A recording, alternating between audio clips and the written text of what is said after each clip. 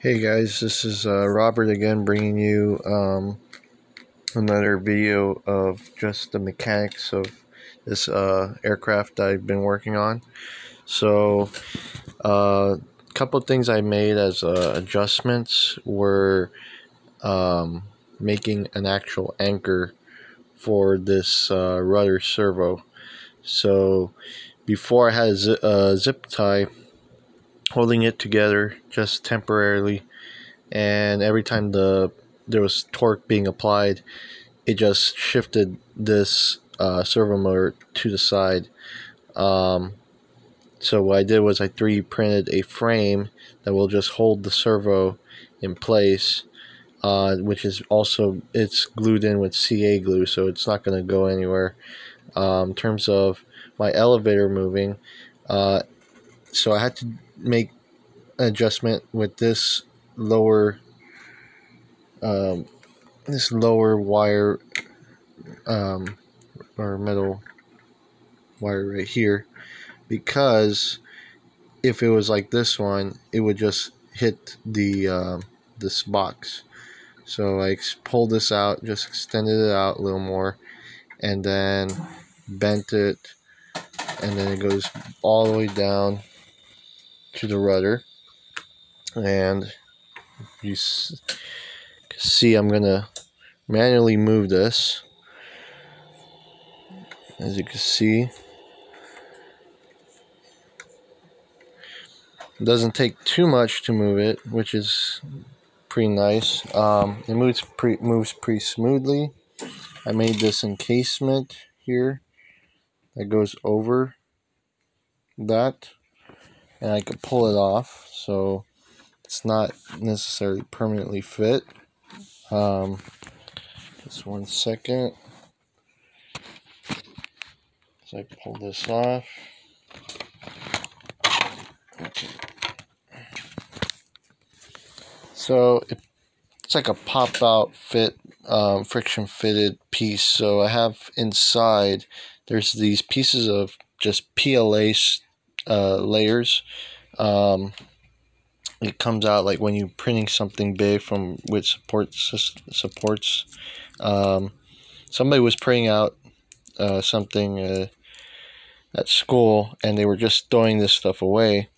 So I ended up picking it out and just cutting it into strips, placing it inside. And so now I have this like flexible guide that keeps this top section here from popping off. And then this section, you can see here, this is where the rods come out. There's guiding a wall with holes so they don't bend. There's also more other ones for the rudder that I'm going to install right now, the metal rods for. Now if we're looking at the bottom of this tail, I have some pieces of PLA that I also glued in for guiding this round shaft, so it doesn't want to pop up when any torque is being applied for whatever reason. So that's helping it. Now in terms of the elevator work, the rudder, so there's that square with the 4 holes. That's a rod that's running through my rudder, and then when I take the metal rods and connect it to those 4 holes, then I could just, when I connect it to 2 holes actually, so the 2 rods, to make it clear, 2 metal rods that are coming out of here, of these 2 ports, will connect to 2 of these holes. Now 2 other ones will be connected to the other holes. Those therefore will then be connected to my wheel, my tail wheel. So whenever my rudder moves, my wheel will move, so I could taxi the plane on the ground before taking off or after landing. So so this is not glued yet, just because I have to make sure all the wires are the length and everything else is checked off. But other than that, I know it works because I tested it. and this is just a simple tape hinge with 45-degree angles.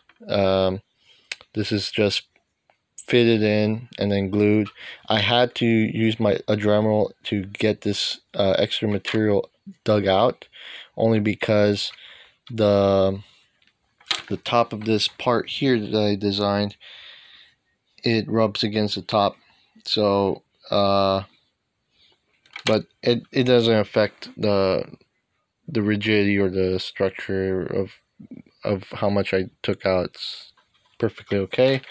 So as you can see, it works. So some last minute adjustments I made to this. Nothing too drastic, but it did take some time. Once I put the metal rods for the rudder, I could finish up my wings, applying the tape hinge, everything to the ailerons, and this plane should be ready for a test flight. So, and I'll post that also after this video. Alright, see you in the next one.